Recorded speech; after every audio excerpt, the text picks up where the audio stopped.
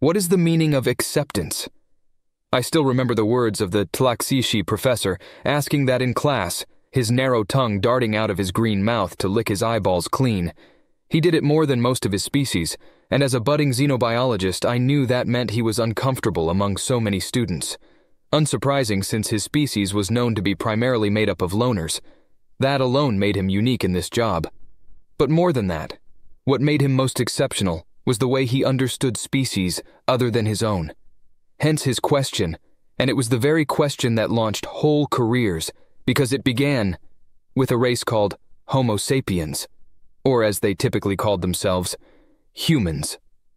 No answer followed his question, though many of us, with claws and tentacles and nails and more, were rapidly scrolling through the digital text to search for the word. The echo of his question faded away against the walls. And this too was what made him unique. Unlike most professors in the university, he conducted classes in person, demanding we socialize up close. For reasons none of us quite understood, it somehow made us better students, and little by little his policy was spreading to other instructors. What is the meaning of family? He asked the follow-up question, and our hasty searching picked up speed. My neighbor, a Chitilxian with a rubber touch assist over his slimy digit, was typing the new word into the search bar. A hand went up before mine. A biological classification including several subclassification. The answer came from one of the miniature dwarf species, an avian race coated in spiny feathers. It came up no higher than my knee. His name was Chirupus, and he was top of the class. After me. My frustration burned as he outdid me, only for relief to flood my air sacs when the professor shook his head. Even with the breath adapter implants, I found being outdone suffocating. No, that is a definition, but not the one I mean. Our Tlaxishi professor, Exlith by name, licked each of his 5 eyes in rapid succession. I knew that he hated correcting people, but I also knew that the definition he sought was not in this book, so I raised my fur-covered arm and opened my elongated jaw. My tongue wagged as I spoke, and I tried to keep my tail still when I said, "Professor, no other meaning is present in the book, please. Can you tell us what you mean?" In all my life, I had never heard the noise he made next.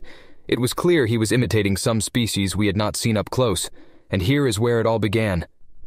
He pushed a button somewhere out of view, and a curious creature appeared on the screen while his mouth made this haw-haw-haw kind of noise that couldn't have been natural to him. On screen was a bipedal species with fur on their round heads, small thin lips and only 2 arms. This is the species you will learn the answers to those questions from. If you can understand this species, you can understand any species. In my 150 cycles of instruction and research, I have never found another like this one.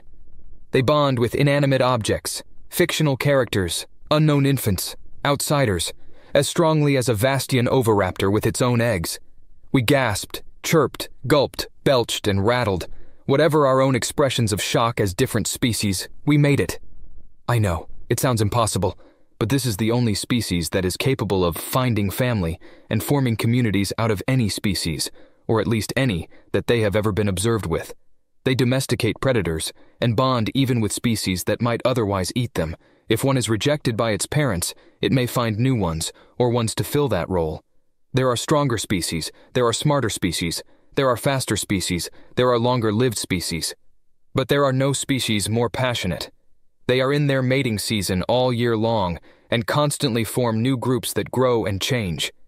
If you can get one to bond with you, they will die for you without regret. There is no species so full of contradiction as the Homo sapiens sapiens.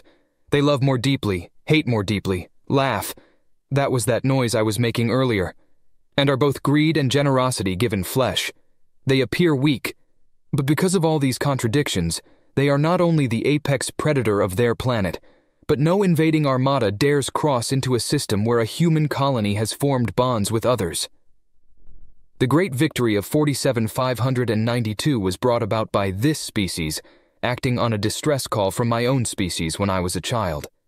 A human starship responded instinctively to our call for aid, and destroyed themselves in a suicide run which crippled the invaders. Self-termination for another species. Who has ever heard of that? The professor paused at the rhetorical question. It did seem at odds with all reason. No species I knew would do that. And though I'd heard of that victory, The strange vessel was barely a footnote. Humans were not even named. A low rumble of utter doubt passed among us all. I promise you, it is true. I was there. That was the cause of the peace which followed. Self-termination for another species was unheard of, and the Zenti didn't know what to make of it. I was present on the station while the impromptu negotiations took place, and the study of humans by both sides began. I knew I had to learn more, and spent my life among them as soon as I was able. I spent 100 of their years in a single human community. Within 10 years I gained acceptance. Not long after that I was neighbor, then brother and uncle. I watched their generation grow and age and die, and to my shock, I felt that grief myself. To know humanity's depths is to find them in ourselves. That is how I got here. That is why. He leveled his shaking finger claw out toward us in our seats, and we all sat a little more alertly when he did so. You are sitting among one another. All of you comprise long-lived species, 300 years on the high end, and all of you will spend the next 50 years in an extended study of humans. You will join their communities, learn about them, and about yourselves. When you are through, you will know what family means in a way that you never dreamed before, and carry that spark out to all your homeworlds. From there, who can say what will happen? But I think we will have a better galaxy for it. I don't know why I felt so certain that he was right. Maybe because his reputation was so widespread. Maybe because he'd chosen us, handpicked each of his students, and his faith in us made us more confident in him.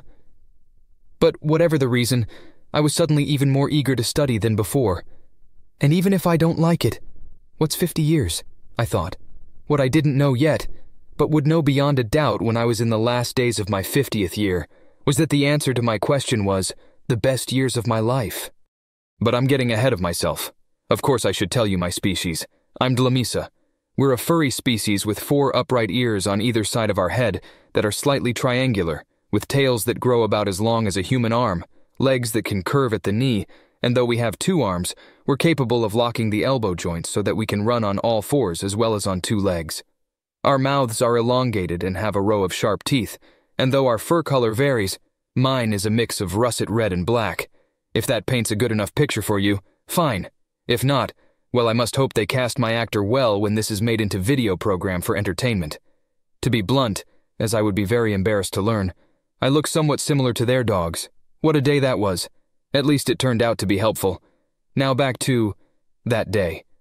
A few of our number chose not to make the trip, a thing I think they would regret for the rest of their lives as the human sector was very far away, taking months of travel by even the fastest ship, at least until the humans invented the new propulsion method of redoubling speed by electron recombination. But that's for the astrochemophysics department. Me? I was only concerned with learning as much as I could, and the professor proved he earned his status by providing us with a wealth of information in the days that led up to our trip. Human entertainment, mythology, music, religion, and social conventions for the place we would be staying, all were provided to us. That was the first time I realized just why Homo sapiens sapiens can be so terrifying. It wasn't their love of fear. There were whole genres of entertainment that kept their psychology on edge. But that in and of itself was enough to drive 2 more students to drop out.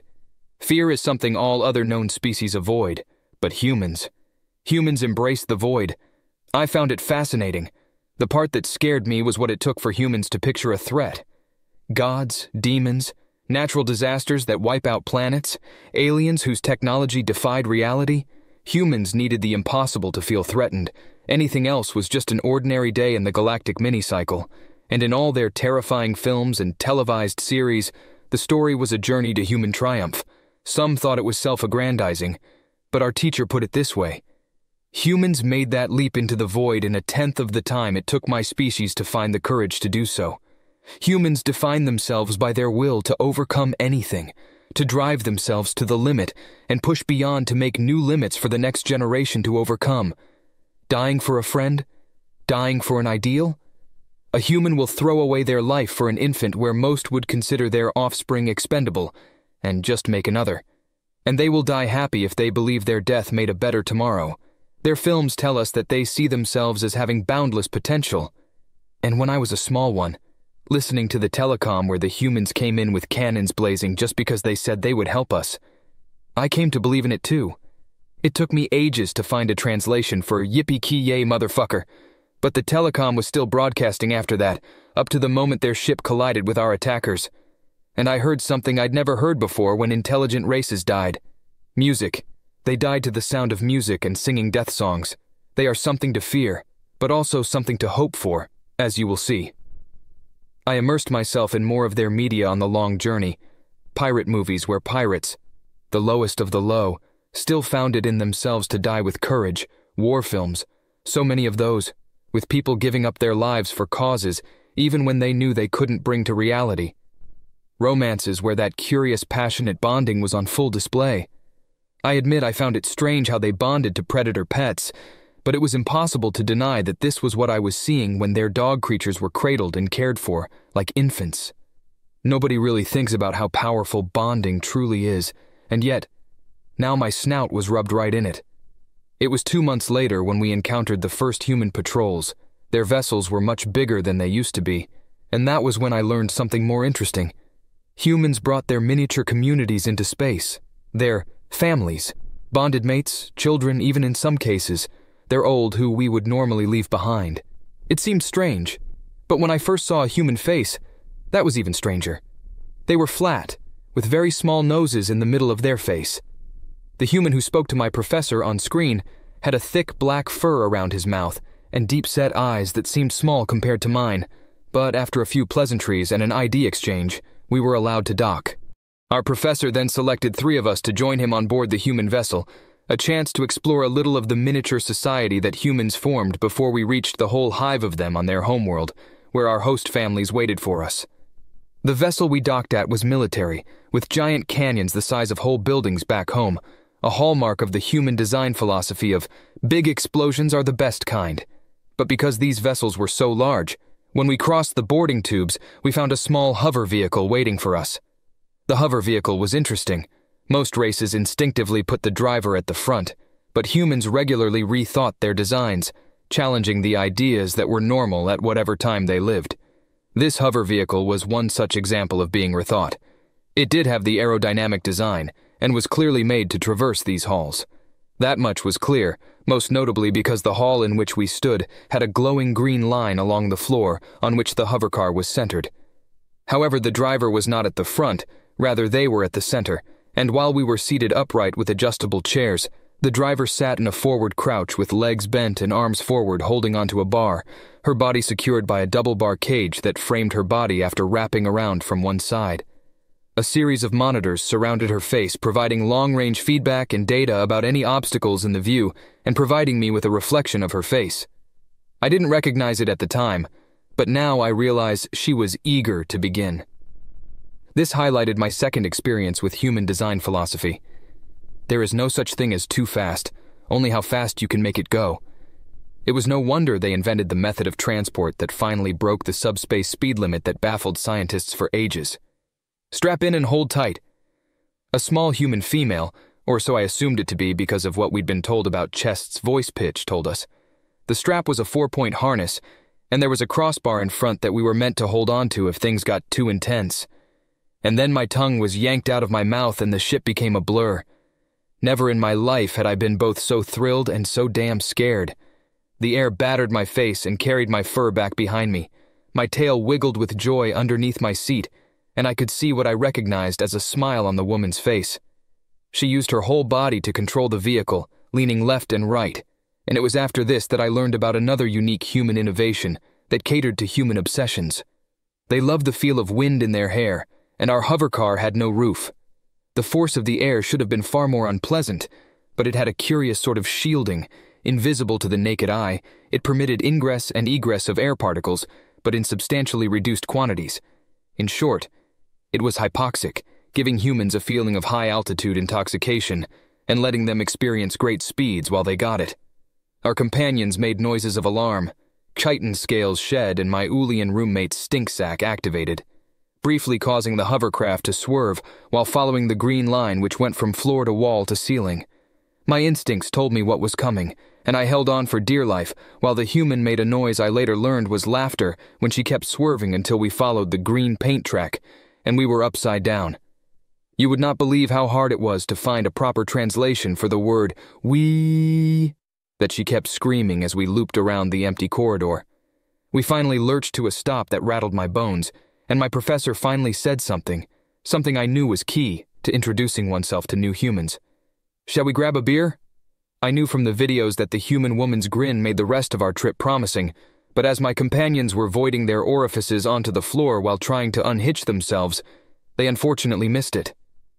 As to what happened next, well, you'd hardly believe it if you haven't lived it, but I swear every word is true.